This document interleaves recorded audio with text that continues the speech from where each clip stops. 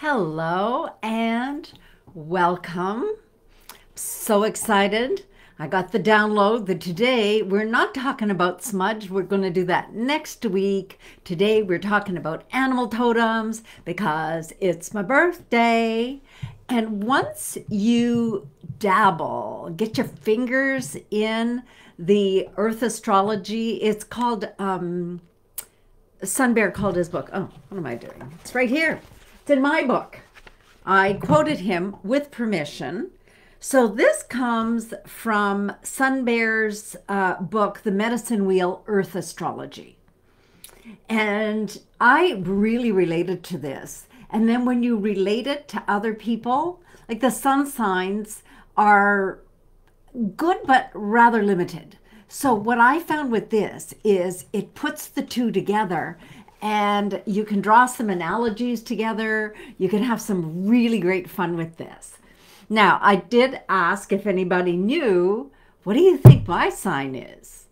Well, my animal totem is the snake. So that's the time right now for Scorpios. So I'm going to address that first today. And as a Scorpio and as a snake, so there are some similarities. And with everything and all of these teachings, there's a dark side and there's a light side. So there's dark arrows and light arrows. And what we're looking for is the rainbow arrows. They're the ones that speak to our heart and to our soul. So that's what we're pulling together. You notice we've talked about the chakras. This all ties together.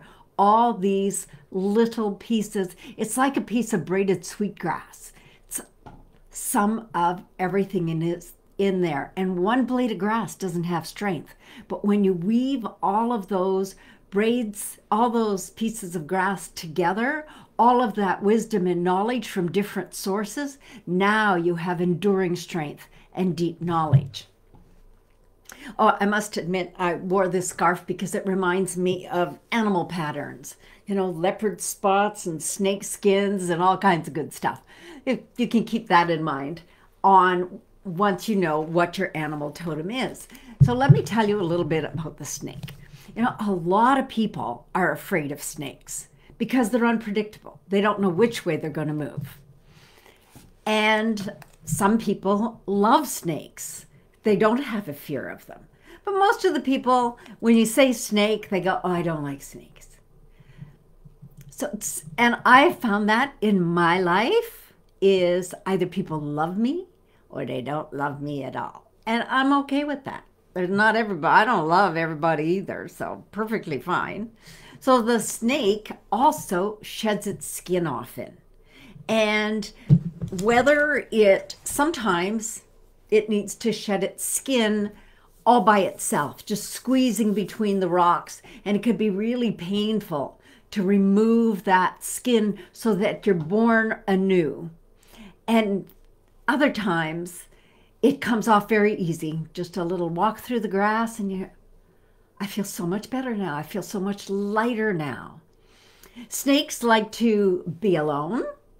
They also like to get into the tangle and all the rubby good stuff. So that's snakes. Now let's go across the wheel where we're talking about 6 months from now.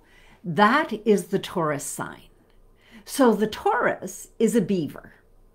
And that beaver likes to stay in his own pond. You know, when you think about a beaver likes to have their family around. They have their pond, they build the dams up. They're very responsible people who are very family oriented. They may talk about going to the pond next door, but they just like to have everybody in their own pond. Those are the two that I'm most familiar with. So keep that in mind. You want to keep in mind not just the animal totem, but what does it eat? Where does it live? So the more you know about that, the more you could relate how many similarities are there with me. I loved being in the desert in Arizona. I was also in the tiniest desert in Canada's Arctic on the way from the Northwest Territories to Alaska. You go through a little tiny desert up there. And I just really like that. So as a snake, maybe that's why. So explore that. The other thing about snakes is they do eat their prey whole. So I sometimes swallow a lot, and it takes me a while to digest what I've taken in. And then it takes me a while to be able to share that to what's gone on inside of me. So let's walk through each of the animal signs. So I've got it here on my screen. So if the next sign is going to be Sagittarius. So if you're a Sagittarius, then that's the elk. And the elk is a herd animal. But you also have those images of the great majestic elk at the top of the mountain, just so strong and so powerful. So can you relate to that? The next one, and I can read the comments. Somehow this has worked out that I can read the comments today. The next one is December 22nd to January 19th, and that's the Capricorn, and that's the snow goose. And right now, at this time of year, we have had a huge flock of snow geese come by this area. Like I'm talking 100,000 snow geese. And the vision is so beautiful. They look more like a Muscovy duck than a Canada goose. They're white, some gray, but when they fly in the sun, it just looks like 1,000 stars, 1,000,000 stars. So that's the snow goose. The snow goose migrates, goes to the north, then goes to the south. You need to think about these animals and what their behavior is and what is your behavior. And then the Aquarius, the most playful animal totem of all, from January 20th to February 18th.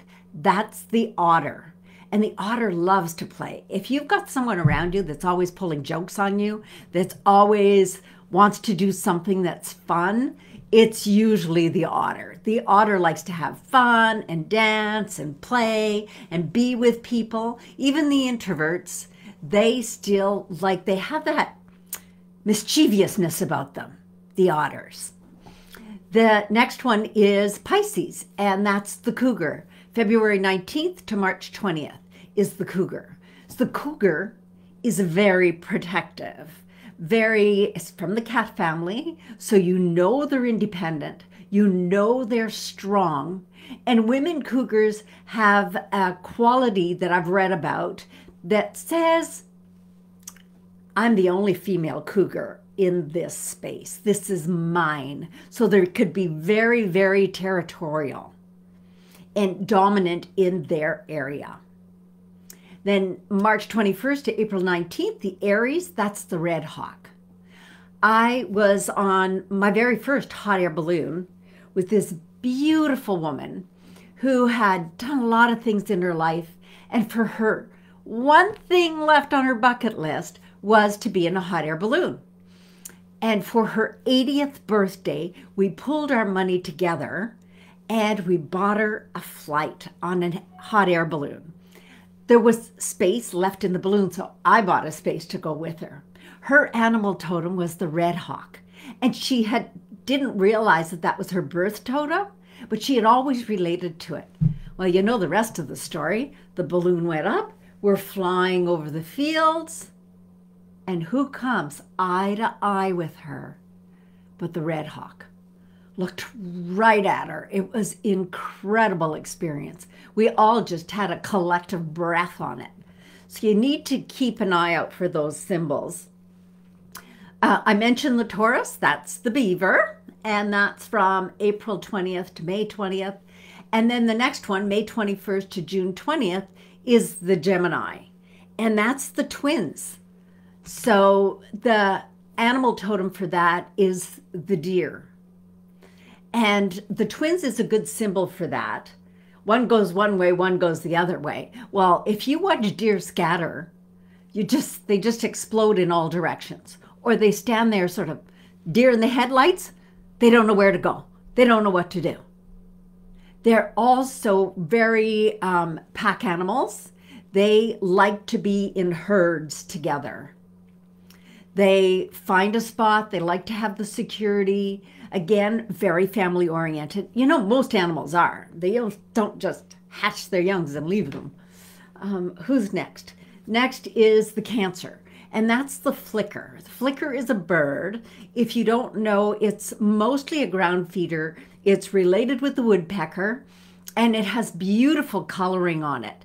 It has red and yellow and black and a beautiful head that's a taupey gray brown color that's really quite stunning.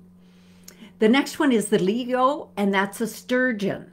Had this conversation with someone yesterday. One of her daughters is a sturgeon. Sturgeon is a huge fish. There's even stories that maybe the Loch Ness Monster is really a giant sturgeon. They live at the bottom of the lake. They're not easily caught, and they're not easily fooled. Quiet in the deep, deep people, deep at the depth of the water. The Virgo is from August 23rd to September 22nd, and that's the brown bear. So if you're a brown bear, you may find yourself wanting to hibernate in the winter. Just get quiet, gather, just, settle down. That's not your period of high activity during the winter months. The next one is the Libra, the raven. I have 4 raven granddaughters.